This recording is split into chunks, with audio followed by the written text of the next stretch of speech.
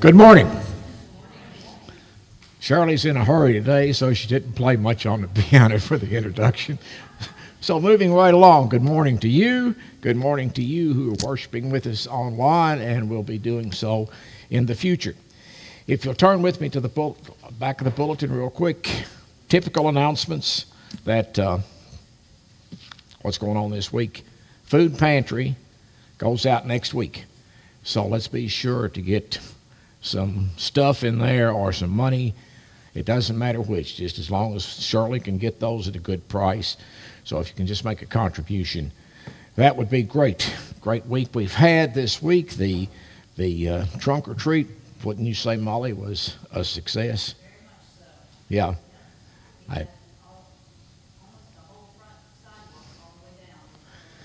I'm sorry I missed it. I'm sure there was plenty of candy and plenty of fellowship, plenty of good times. Nice way to reach out. Nice way to reach out to the community. I know that we talked about how we didn't know if we'd do it, how it would work out. I think it's going to be a keeper, isn't it? Yeah, very good. Okay, so that's what we've got going on this week. A lot coming up as we approach Thanksgiving, and then it's hard to believe that it's almost December and it's almost Advent. So we welcome all of you to our service of worship this morning. Those of you that are visiting, we welcome you, and we're glad to have you here. Sally? If you please stand, we'll have our invocation. Dear loving God, we gather today to thank you for the many gifts and blessings you bestow upon us as we praise your name in word and song. Blessed be thy name. Give us the strength to always look and see the beauty of the earth, for you have created a wonderland of nature and glory of the skies. For this we give you thanks with a grateful heart. You lift our spirits daily with your presence to cheer and to guide us along life's pathway. This presence may go unseen or unfelt, but it is there for the taking. All we need to do is ask. May this worship service today bring us closer to you and to reach out beyond the comfort of the walls, the comfort of our homes, and share the joy of knowing and loving you. Now let's pray the Lord's Prayer together. Our Father, who art in heaven, hallowed be thy name. Thy kingdom come, thy will be done, on earth as it is in heaven. Give us this day our daily bread, and forgive us our trespasses, as we forgive those who trespass against us. Lead us not into temptation, but deliver us from evil. For thine is the kingdom, and the power, and the glory forever. Amen.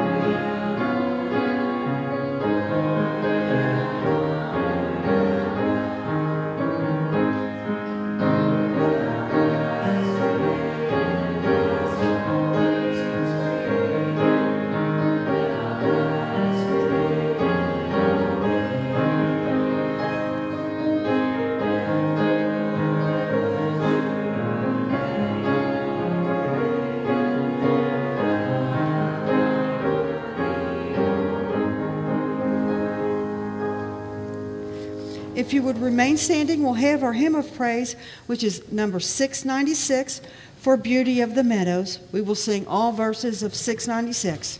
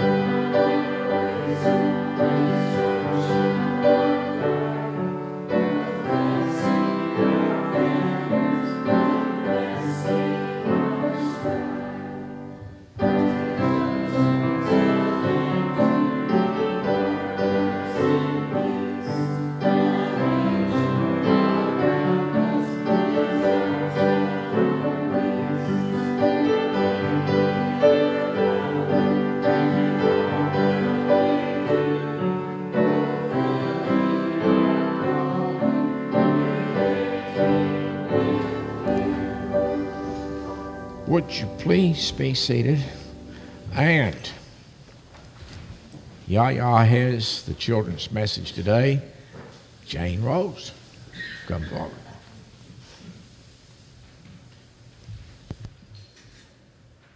I know you're wondering what's in here. I hid it from you, didn't I? I took it out of the closet and you didn't see it this morning. How are you doing this morning? It's good to see you. I know you like surprises. Tell me, what is your favorite surprise? This might be a surprise. We'll look in this in a minute because you know what? I like surprises too. And I brought a surprise for you today because this is what I like. I like to see different things in nature. I like to see different things down at the creek. I like to go to the ocean and see different things. And that's what is in here. And I'll let you pick some of these out here because I don't think you've seen them before.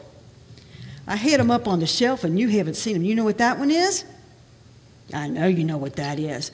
That's coral. That's coral. That grows in the ocean. It grows on the floor of the ocean. And the fish, they kind of gather around the coral. And there's lots of different things here too. There's seashells. And this is a big seashell. There's big seashells. You know why some of them are big and some of them are little? Because, you know, different things live in these. Big creatures live in these. Big snails live in these. Big clams, not snails, I'm sorry. Snails live in the squiggly kind. These clams live in these. And there's some little ones here, and there's some big ones too. But that's what I wanted to point out, because we look outside, we look at nature, we go down to the creek, and we see different things every day. We see different birds, we see lots of different things. Just like there's lots of different people on this earth. There's lots of different people that have there's men and there's women. There's different colors of people. But you know what? Inside is everybody. What's inside of everybody? There's a little spark inside of everybody. And it's the spark, and God puts that spark in us. And when you grow up and you get a little bit bigger, you can accept God into your heart. But right now, we look at the beautiful things of the earth, and we look at all those neat things. And you can hold on to that, and you can look at that too. You want to bow your head for a word of prayer? Dear God, as we go through this day, and we do celebrate this day, let us remember that there's a lot of beautiful things out there to see each and every day. They're like gifts every day of the year. May we recognize those as gifts and accept you into our heart. And all these things we pray that thy will be done. In Jesus' name, amen. You can take that with you, okay? You can take it back for Tony.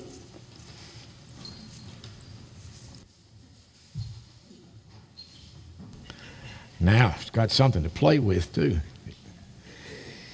Okay, turning our attention to our prayer list, to the back of the bulletin. I have circled in large letters birthdays because I tend to forget birthdays. I think Janie has a sign back there that she's got to hold up for me that says birthdays. I want to mention them first. Barbara Kinman, who's one of our members who's here now and then, has a birthday on the 7th. And Brother Joe Wright, the 12th of November, it says right here. Tony?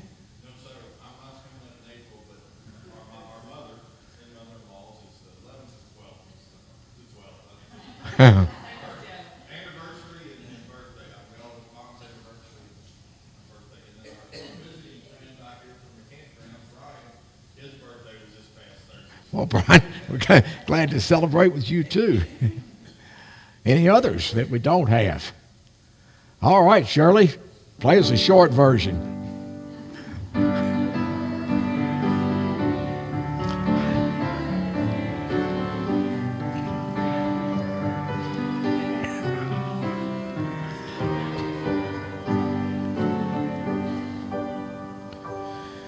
And then also forgot to mention, got so excited about all that, Bill McDonald, who is one of our co-pastors who comes and fills in now and then. His birthday is on the 13th, and so we want to remember Bill too.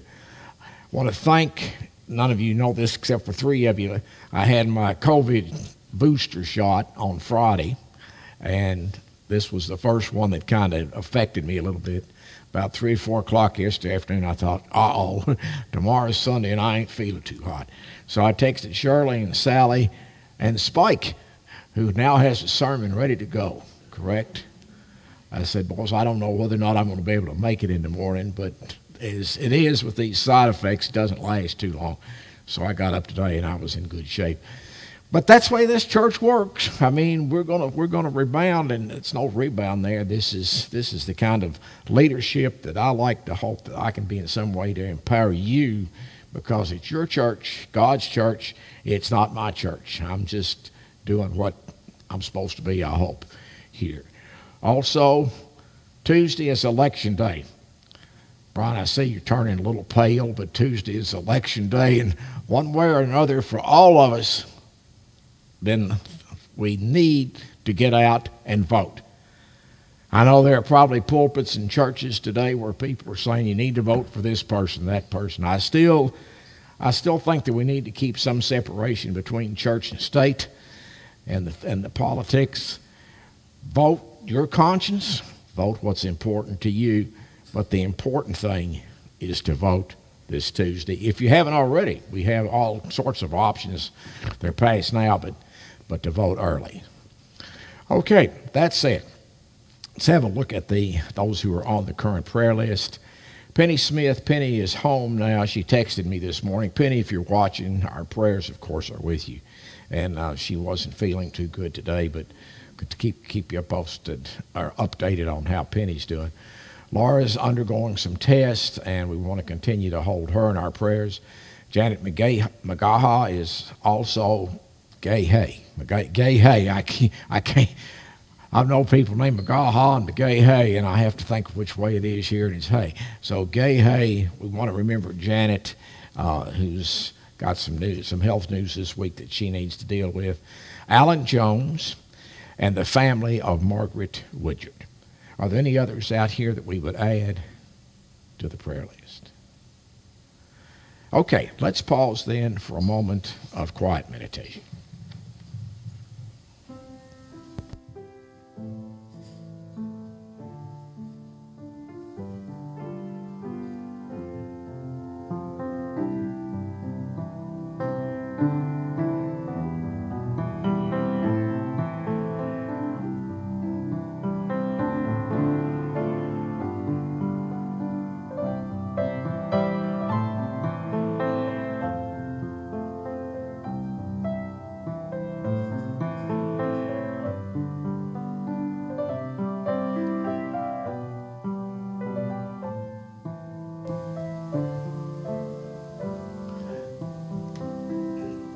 Our Father God, we are just delighted, excited, uplifted with the opportunity of gathering here in your house on this morning.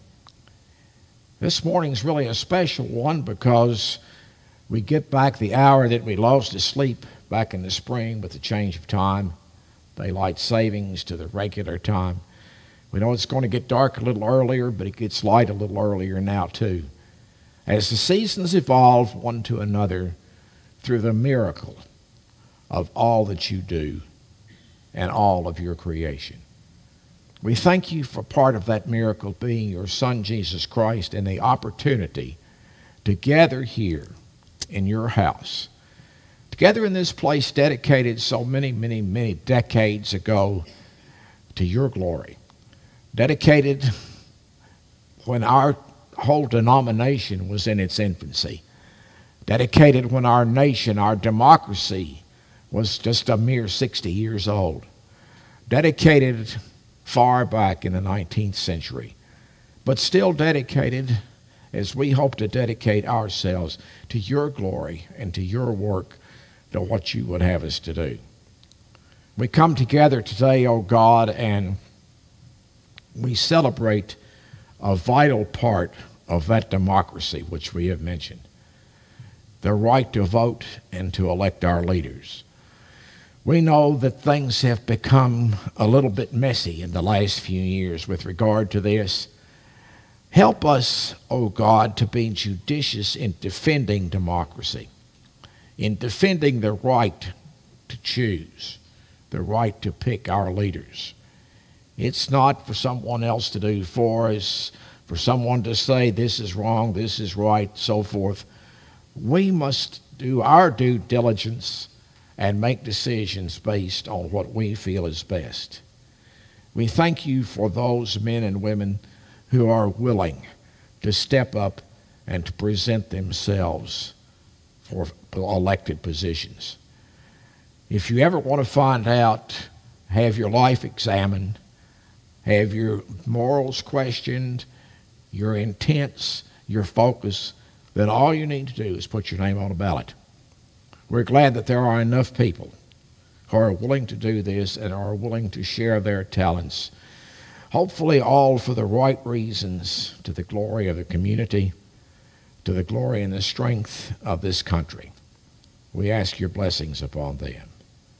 As we gather here today, oh God, we look as a church at ways that we can reach out into this community.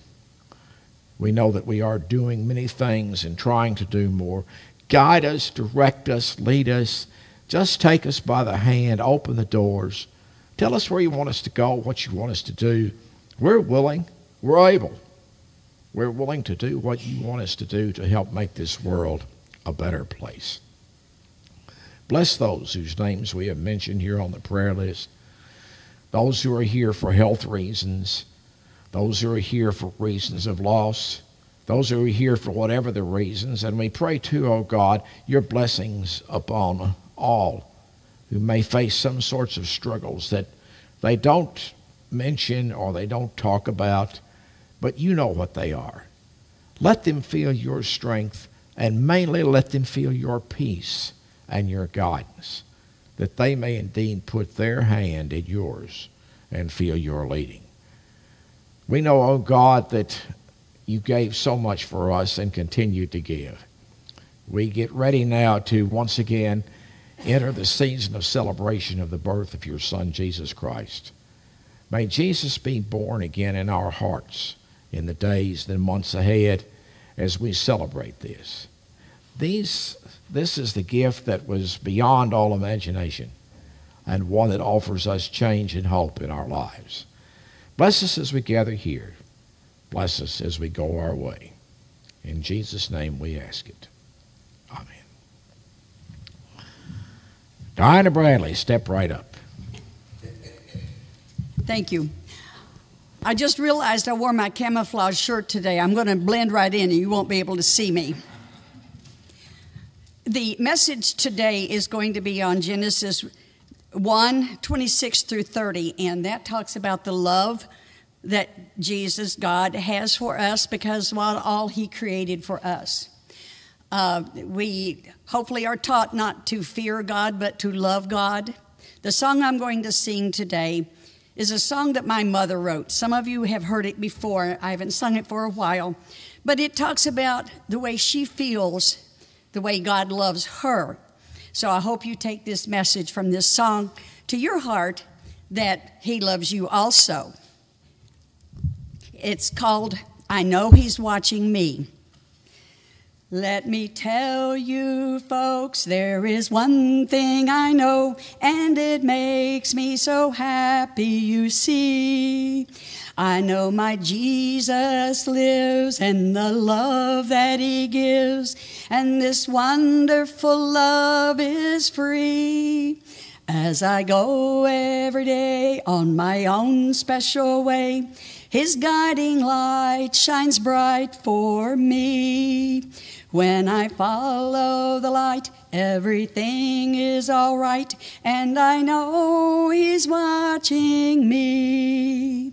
Oh, I know, yes, I know, that my Jesus cares for me. As I go, I let it show. Yes, I know he's watching me.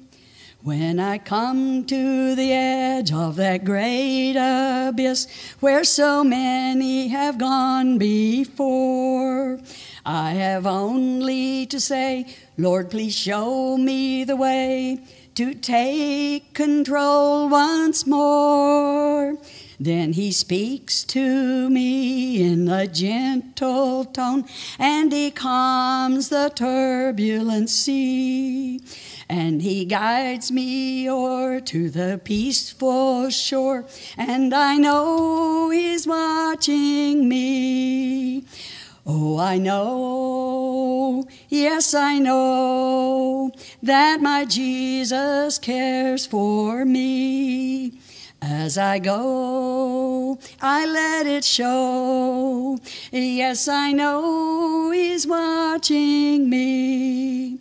As I travel on this great highway of life, when the roads are rough and steep, and I tremble with fear when danger is near, and I'm not too sure of myself, I say, Lord, take the wheel and guide me home. I can feel him close to me. Then I whisper a prayer and I thank him there, for I know he's watching me. Oh, I know, yes, I know, that my Jesus cares for me. As I go, I let it show. Yes, I know he's watching me. Yes, I know he's watching me. Thank you.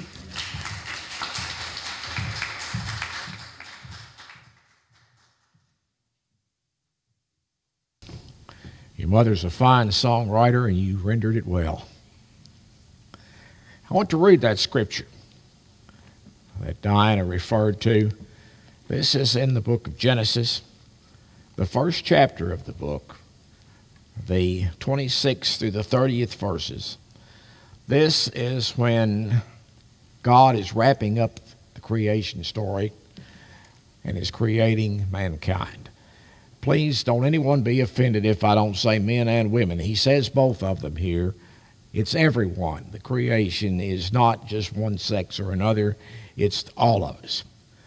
Then God said, let us make man in our image, after our likeness, and let them have dominion over the fish of the sea, and over the birds of the air, and over the cattle, and over all the earth, and over every creeping thing that crawls upon the earth. So God created man in his own image. In the image of God, he created him. Excuse me. Male and female, he created them. And he blessed them and said to them, be fruitful and multiply, and fill the earth and subdue it. I don't like subdue, but we'll just leave it there. Respect it, I think's better. And have dominion over the fish of the sea, the birds of the air, and over every living thing that moves upon the earth. And God said, behold, I have given you every plant yielding seed which is upon the face of the earth, and every tree with seed in its fruit. You shall have them for food, and to every beast of the earth, and to every bird of the air, and to everything that creeps on the earth, everything that has breath, I have given the green plant to you, and all for food. And so it was. May the Lord add his blessing to the reading and the hearing of his word.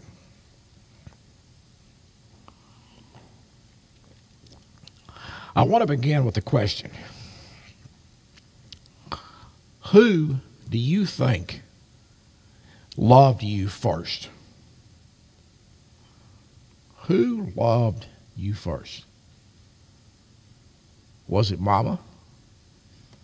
Was it daddy? Was it your sibs? Was it your friends? Was it whoever? I posit to you the answer to that is God. God loved each of us first. God loved us first. in whatever manner you look at creation or evolution, whatever, we're here. And at the beginning of that process, God in some manner created every one of us, everyone out there, everyone in here. We were created by God. And as the scripture points out, we were created in God's image. He says there's a plural here. Let us create them in our image. Well, we could debate, was there somebody else there with him? Who was it? On and on. That's not the point. The point is the image in which we are created, the spiritual image, not necessarily the physical. How could God look like every one of us? How could God look like me and Tony too? It'd be a real challenge for him. Or how could God look like Shirley and Sally both? Or whoever it is. The idea is that we are in the image. We are created in the image of God. And it was God who loved us first. Why would God create someone, something that he was going to love and not create them in his image? Or why would he create them in his image and not love them? It is just beyond my understanding. It's beyond my understanding how people can say, oh, God's out there to get you. Or God's going to get you for that. Or God's writing in his big book all these bad things that you do. I just cannot get my mind around the fact, the notion, the idea that God created us, and then he sat there and he wrung his hands in a sort of a devilish sort of way. Can you imagine that? God in a devilish sort of way. And he said, now I've got all these little humans running around. Now I'm going to get them. I'm going to chase them. I'm going to scare them. I'm going to make them feel uncomfortable. We do that to ourselves. God doesn't do that. Believe, as the title says, in the God who believes in you. Because God believes in each and every one of us, no matter who we are, no matter where we are. Through all of our lives, through everything that we do. This is something that needs to permeate us. But doggone it, religion has taken this. Here again, my opinion. You can show me the door, Mr. Chairman, after the church if you want to, and say, pack your bag and go on. But religion has taken this and perverted it to the point where now so many churches, so many people use God as a hammer. God is going to get you. God is going to turn on you. God is going to find some way to make your life uncomfortable. Yesterday I was reading something in Christian Century magazine, which I've taken for years. I've let my subscription expire. I think I need to get it back again. But it was about an article that had been written about some other gentleman who had written a book of prayers. And the man that was writing it, his name was Martin Copenhagen. And I don't know Martin, and you probably don't either. But in the essence of being able to report who said this, I want to share that moment. And he said that he had become, in the 1980s, during the 1980s as a student, he had become utterly alienated by the soul-stifling, judgmental fundamentalism that he was raised with. The soul-stifling, just stopping it, fundamentalism that he was raised in. He said that he just had left the church. He'd left religion. He thought, how can this be? How can this be the way that God is? And then he read this book of this man's prayers, and I think I need to look them up. And he was uplifted by the love that is reflected in God. You see, we get started. We were talking in Betty's class today about this. How does the love get shared? How does the love begin? How does it continue? The God that this man had been scared off by someone standing, I hate to say it of my brothers and sisters, standing in the pulpit, waving their arms, slamming their Bible on the podium here. That God has scared so many people that when they become adults, they can no longer identify with anything that is positive about God. And how do you react to that? You turn and run the other direction. I think one of the great callings that each of us has in our lives, if we feel the love of God, is to be able to share that. I think we share that in the life and work of this church, at least. I hope we do. I'm sure we do. We share it with people who are in need. We share it with this excellent event this week for the community. Kids, you all dressing up. Saw some great pictures that Sarah posted that of all the people that participated in this. To open our doors, open our hearts, and not to have to go through and say, oh, gee, we can't do Halloween. Halloween's a satanic holiday. We can't do that. We've got to do something else. God, the God that created you, believes in you. That God loves you. The God that I know, it's the God that I believe in, the God that I feel about, the same God that made each and every one of us. Now I have another question for you. This is a question that I was asked just one day this week in a discussion with one of our members who I won't identify, but she will know who it is when I say it. What about bad people? What do we do about bad people? My opinion on this is God did not create, let's back that up. God did not create bad people. God loved and created in His image. It says so here. It says here, in His image. He created. He created everyone. The world took this person. Where they lived, perhaps their parents, perhaps circumstances.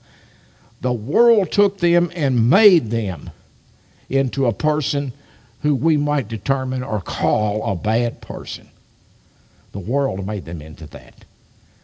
You know, in psychology, it's always asked about adoption and debated. What is more powerful when it comes to adoption? Is it environment or is it heredity? What is it that can influence a person more? I think when we come, I'm not talking about adoption, but I think when we come to this, the circumstances in which a person finds himself or herself can very much impact the way they feel about the world. How do you react to people who smile all the time? You smile. How do you react to people who frown all the time? You tend to frown. I've used this example before.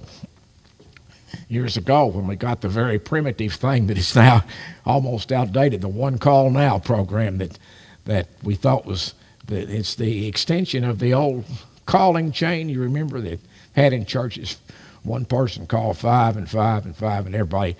Mary Evelyn Beverly took care of it here in this church. The late Mary Evelyn Beverly, may she rest in peace. She'd call everybody 3 times because she'd forget who she called. And so the calling chain became, they said, oh, there's Mary Evelyn calling me again to tell me we're not going to have church tomorrow, whatever it is. We got One Call Now. We got everybody's telephone number. You all are on that, I hope. If you aren't, you ought to be.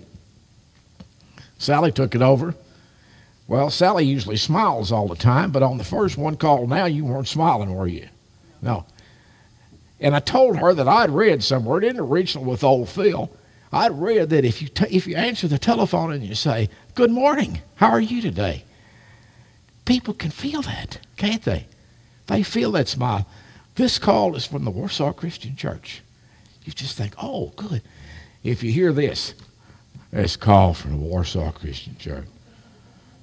It almost makes you say, you don't really want to know what I've got to say. But I've got to do this because Phil called me and said, would I do a one call now on this? So we reflect what's going on in us. And if we can reflect the good and the blessing that God did for us in our creation and on our sustaining, then I believe we can make a real impact on the world by smiling when you talk to someone, by helping. The concept of the bad people. Yes, there are bad people. I don't know that they're bad people. There are people who do bad things. How do we deal with that? Sometimes I've had folks say, oh, that's just a feel-good church. Well, you know what? I would rather go to a feel-good church than a feel-bad church. I've said it before. I'll say it again. I don't want you to feel any worse when you leave here, even if you don't feel any better. I realize these pews aren't comfortable. They sit almost straight up. We don't sit like this anymore, but as I say that, Linda starts to squirming around on the front row. You think, they're not the most comfortable things in the world, but you don't want to feel uncomfortable. At least I don't think you do. Feel worse than when you left. One woman in church years ago came out of the church and she said, you know, crack in that pew, I got a run in my hose. I don't remember what I said, but probably wasn't the nicest thing in the world. But I mean, what's the preacher going to do about a crack in a pew? You know, sit there and putty all the pews or something. Think about the good things. Think about the things that help you smile, that make you feel better. Because I feel that the God who believes in you, we believe in that God.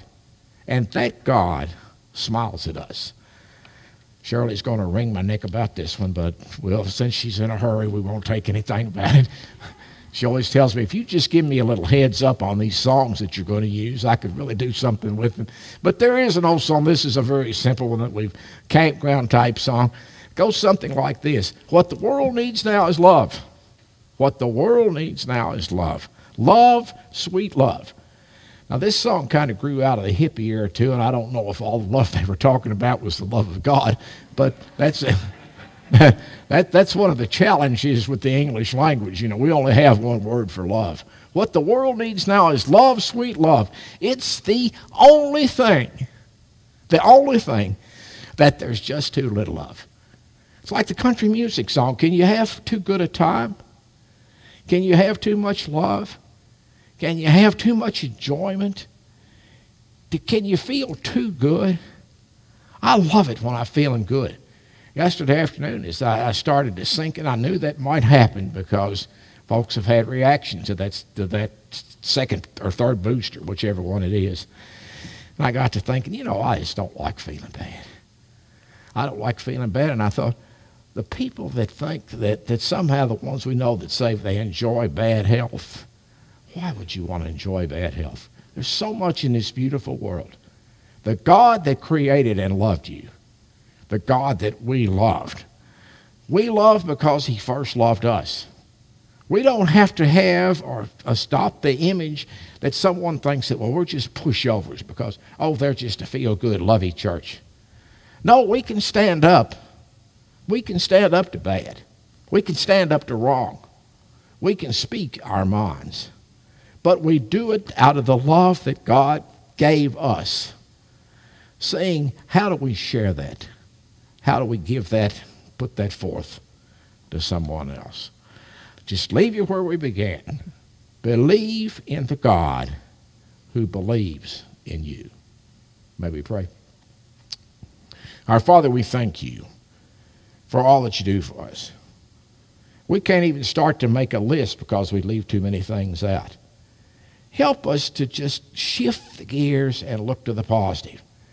People we don't agree with, we may not agree with what they say or what they do, but we don't have to hate them. We don't have to call them names. We don't have to say bad things about them. If we can work to demonstrate the love that you have for us in our world, maybe we can turn things around to where we are looking on the positive rather than the negative. We believe in you, O God, because you first believed in us. In Jesus' name we ask it. Amen. Our hymn of invitation this morning is hymn number 62, Creator God, Creating Still. Is that a song that I know? It is. It's a song that I know. That's good. Let's stand and sing all the verses. Is that what we're doing? All the verses, number 62, Creator God, Creating Still.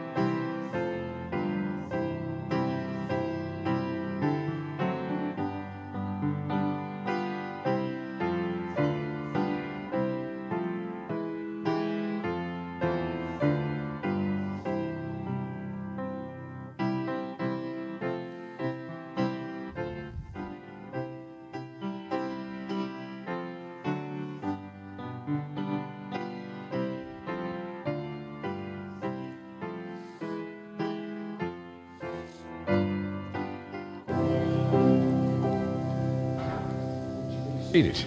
I know the tune, didn't know the words, but it's a great message in that song. Sally? We come now to the table of the Lord. Everyone is invited to participate in the table of the Lord, for God is love. This is the table of joy. We want to spread that joy with everyone. We do not want to hide our souls. Let this table, these emblems, be food for our souls, so we can go out into the world and spread the love of God. For what the world needs now is love, sweet love. As we prepare our hearts and minds for prayer or communion, let us pray. Heavenly Father, we gather at this table of remembrance. Please let these elements deepen our understanding of the power of your love and come closer to feeling your will. Help us to strengthen our faith that we might be spreaders of hope and agents of peace. In Jesus' name we pray. Amen.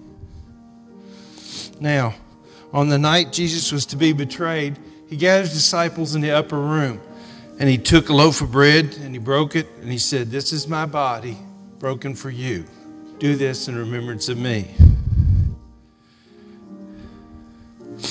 Let us share the bread of life.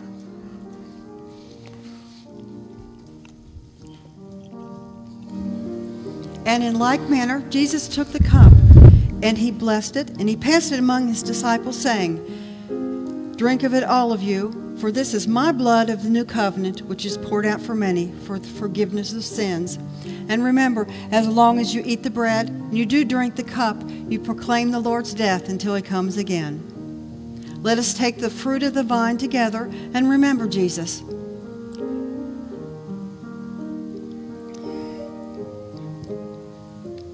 Let us pray.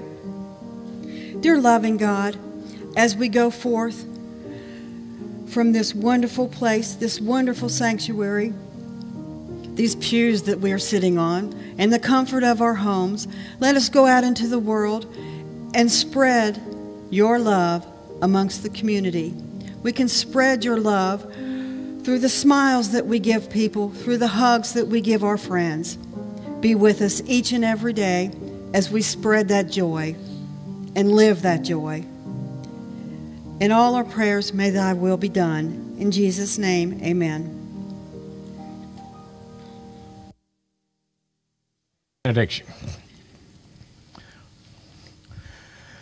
Now, in the name of the God, you, O God, who first loved us We love you. We believe in you as you believe in us. Lead us, guide us, and direct us to be the people that you would have us to be.